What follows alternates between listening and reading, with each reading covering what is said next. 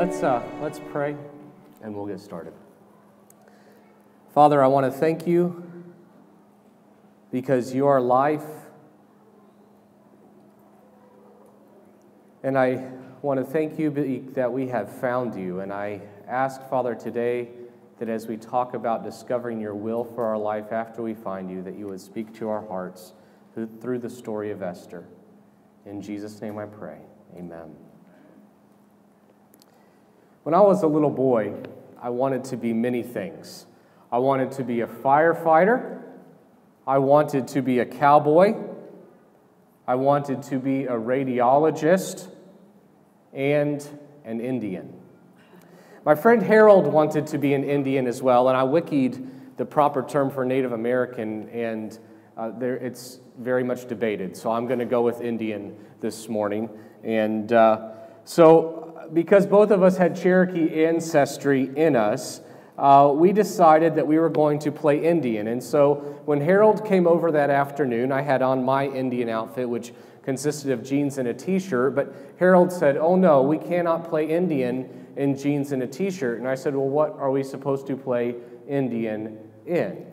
And Harold said, "Well, when I'm at home, I get a belt and I wear a loincloth." And I said, "Well, okay, you know, what is that?" And he said, "Well, does your mom have any washcloths?" And I said, "Yes." And so he got 2 washcloths for each of us, and we each had a belt. And so I put my washcloths, I tucked them into my belt over my jeans. Harold chose to only wear the washcloths and the belt. And so we go outside in the backyard to play, and our neighbor comes by and says, "What are you doing?" You can imagine the look on his face. And Harold looks at him and simply says, "We are Indians." What are you longing to be? We don't know when her parents died. Her uncle, Mordecai, raised her. Her father's name was Abihail.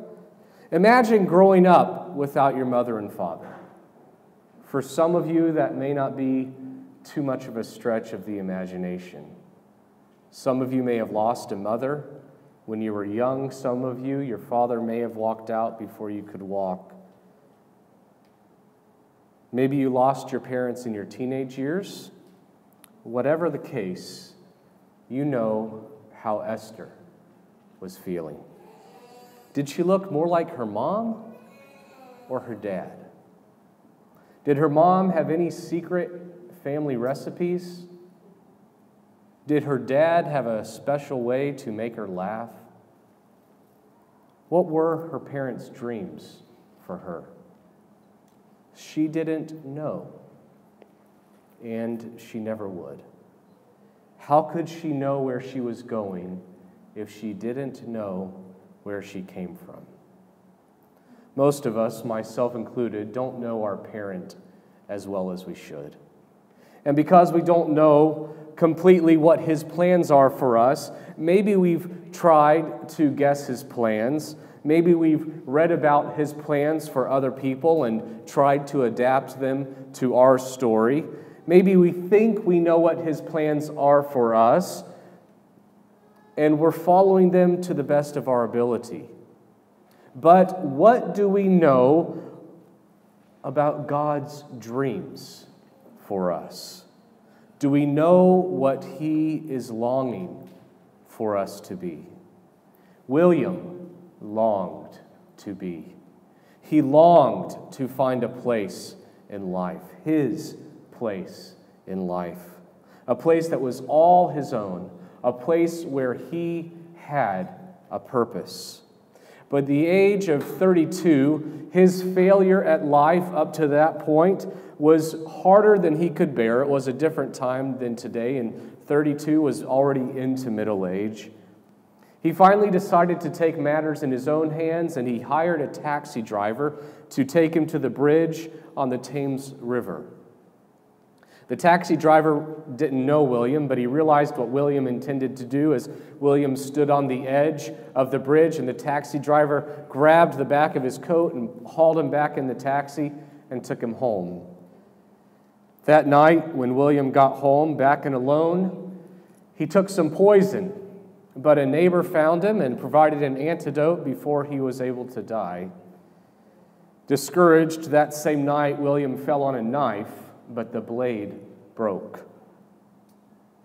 And so William decided that he would hang himself, and he did. Early the next morning, he hung himself.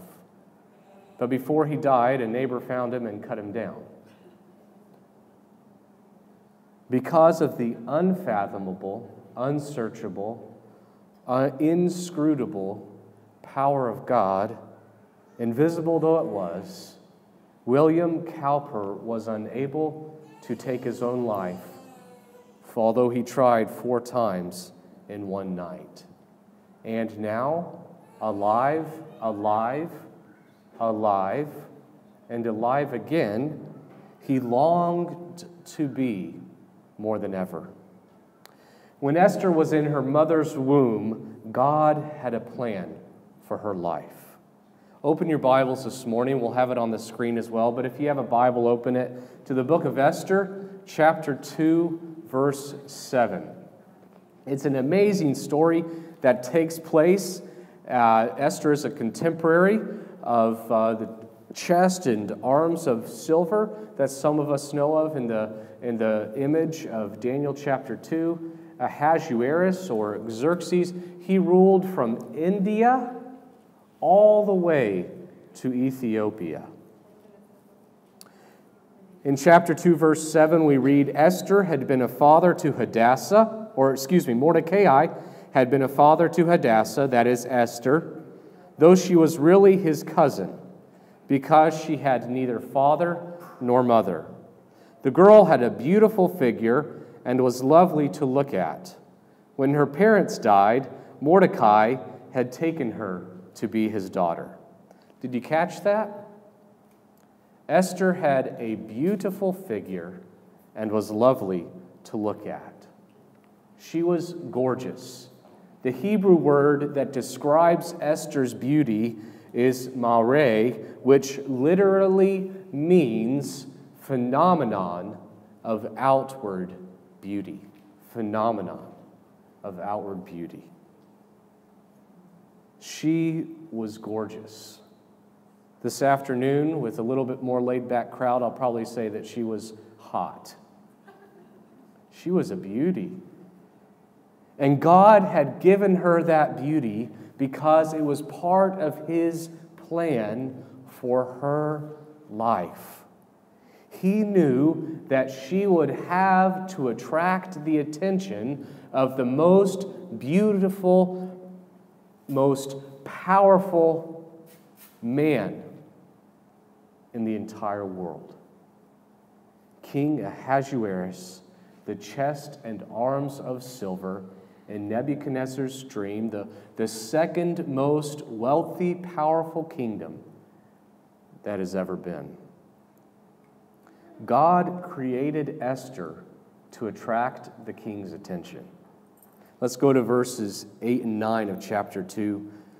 When the king's order and his new law became public, and we're talking now about he wants his queen. In chapter 1, you find out that he wants his queen Vashti to come dance nude before the men at his party. She says no, so he deposes her as king, and now he's looking for a new queen. And when the king's order and his new law became public, many young women were gathered into the fortified part of Susa under the care of Hegai. Esther was also taken to the place to the care of Hegai, the one in charge of the women. The young woman pleased him and won his kindness. He quickly began her beauty treatments and gave her carefully chosen foods. He also gave her 7 servants selected from among the palace servants, and moved her and her servants into the nicest rooms in the women's house. Now, I want to tell you right now that the Bible is full of people who are faithful to God that are very vastly different in their interpretations of what faithfulness looks like. Daniel, what was he faithful for? Well, he was faithful because, he didn't eat the king's food, he didn't drink the king's wine. He wanted to eat vegetables and drink water for 10 days. Why was Esther faithful? Well, Esther was faithful because she went to the spa for a year, ate all of the food they gave her, no matter what it was, and slept with the king before they got married. That's how Esther was faithful. Do you understand that the Bible is a story where faithfulness to God counts so much more than our small minds can comprehend?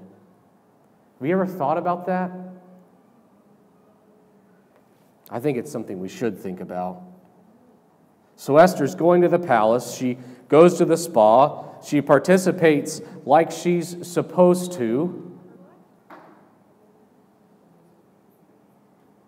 And she did not tell anyone her race, her family background, because she was obedient to her father, her uncle Mordecai, and he had told her, do not tell anyone who you are or what your nationality, what your race is.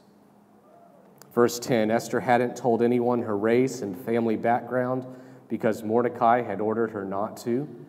Each day found Mordecai pacing back and forth along the wall in front of the woman's house to learn how Esther was doing and what they were doing with her.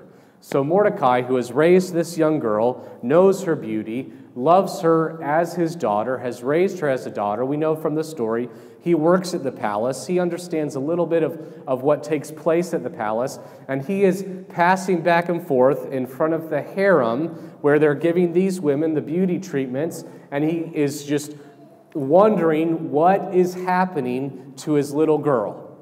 Can you imagine, as a father, one of your daughters being ordered to go into the harem of the king, and once she's in, she will not come out. Ever. The king doesn't choose his queen and then let the other girls go home. No, in this culture, the king gets them all, and they just stick around for when he may want them from time to time. Or whoever gets it, but you don't know that your daughter is going to get it, and the one that gets it is going to have wealth and power. But she's also going to have a great responsibility, because you also know that if the king wants her to come do something for him or his friends and she doesn't want to, she's going to get her head cut off. It's not a very comfortable place to be. It's not a very clean story. It's much different than those blue books that if you were raised in Adventist, you were read to as a kid. And so Mordecai's wondering, what's going to happen to my little girl? Let's go to verses 15 through 17. Soon the moment came for Esther, daughter of Mordecai's uncle, Abihail, who Mordecai had taken as his own daughter, to go to the king. But she asked for nothing except what Hegai, the king's eunuch, in charge of the women, told her. Esther kept winning the favor of everyone who saw her. The question now is it possible to live your life in a way that you grow up believing is immoral, but a way that God calls you to live in a way that keeps you faithful to God? I remember when I was a young pastor, and I wanted to share a little bit about Paul's text. You know, that last passage in chapter 13 of 1 Corinthians we call the love chapter, and Paul says, now we see but through a glass dimly. The first riot I ever created in a church is when I stood up and told the church, there really is no black and white, everything is gray. See, Paul talks about it. Oh, they didn't want to hear that. Life's supposed to be easier than that, isn't it? I don't see that in Scripture. I see people that are faithful in the circumstance that God has placed them in. And they're faithful only through His grace to the best of their ability. Verse 16, Esther was taken to King Ahasuerus to his own palace in the 10th month, that is the month of Tevet, in the 7th year of his rule. The king loved Esther more than all the other women. She had won his love and his favor more than all the others. We already talked about how she did that. He placed the royal crown on her head and made her ruler in place of Vashti. So Ahasuerus is overwhelmed by Esther's beauty. He spends the night with her, and the next day he's satisfied she's going to be his queen, and that's it. Esther is now the queen of the most powerful king of all of the kingdoms of the world at that time. In the right place, at the right time, to save God's people, because God had a plan for her life. God had a plan for Esther's life. And the beauty about Esther's story is that no matter where you are in your life today, no matter how moral you are, no matter what your sin is, God has a plan right now, today, for your life too. Still suffering from acute depression and mental stress, verging on insanity, William Cowper gave more and more and more and more of his life to Jesus Christ. Later, he struck up a friendship with a man named John Newton. Eventually, the two of them collaborated and published a collection of hymns called The Only Hymns, in which Newton released his best-loved hymn, Amazing Grace. 13 years after his 4 suicide attempts, Cowper himself began writing hymns, and he wrote 67 of them, including this one. God moves in a mysterious way, his wonders to perform. He plants his footsteps in the sea and rides upon the storm. Deep in unfathomable minds of never-failing skill, he treasures up his brightest designs and works his sovereign will. Judge not the Lord by feeble sense, but trust him for his grace. Behind a frowning providence, he hides a smiling face. God's plan for your life puts a smile on his face. Turn, if you have your Bible still open, to Psalm chapter 139. 139, and David wrote this one. We've talked the last 2 weeks about being found. Once you are found by God, this is what God does to you. Verse 1 of chapter 139, David writes, Lord, you have examined me. You know me. 9 years ago, a good friend of mine challenged me that I didn't know God's plans for my life like I should. It was a good challenge. And that challenge started me on a journey to spend time with God every day. Sometimes at this point in my life, 9 years later, I think it's probably the only thing that I'm good at. But I am good at it.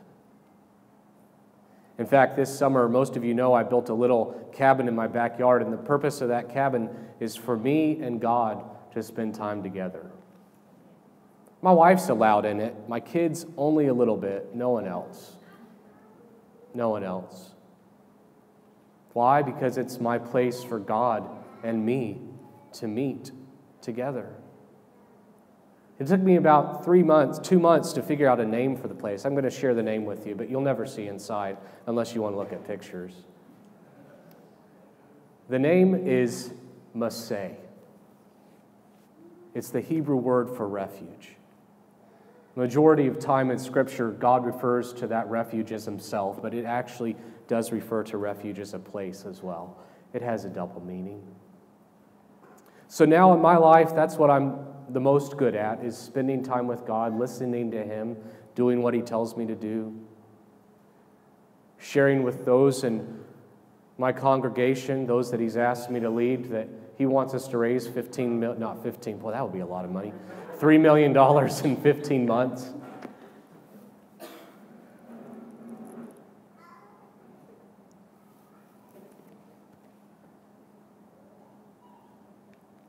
I took that challenge, and for the last 9 years, I've done that.